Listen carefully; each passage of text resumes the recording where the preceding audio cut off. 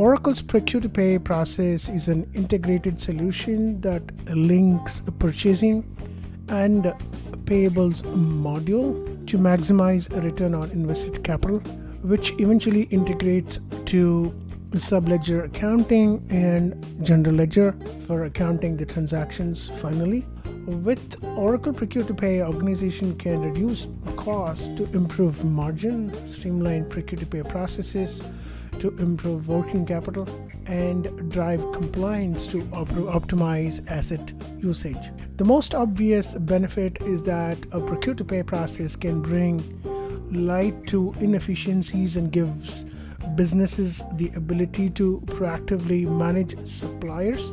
For organizations, this means employees can easily and quickly buy all the goods and services needed from preferred contracts, ensures they stay within budget and work with required approvals.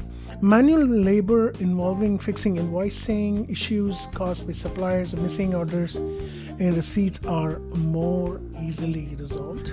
The P2P cycle can offer an organization a complete platform with procurement of goods and services, raw material components, office supplies, etc. When there is a purchase made from a vendor or a supplier, there should be a payment made associated to that purchase.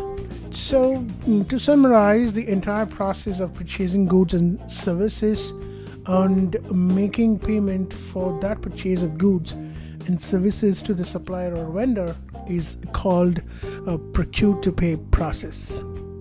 So we would create a requisition in a procurement module or create it in a purchasing module, and then we would create a purchase order.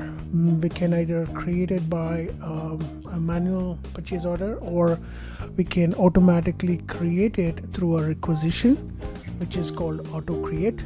And once we have the purchase order, once we receive goods, we have to receive the goods in our system. So we would create a receipt of that particular goods, and then once we get the invoice from the vendor, we have to enter the invoice. Entering invoices, there are two different methods. One is where you can enter it manually, or you can match it to a PO, purchase order, and then we need to make a payment for those purchases, and we can do it either quick pay or we can do it through a payment batch. And finally, once all the transactions are complete, and then we need to create accounting and transfer those accounting to Oracle General Ledger. This is the complete overview of a procure to pay process. We will see each of the processes in more detailed manner with some live examples, how we perform transactions in Oracle application eBusiness Suite.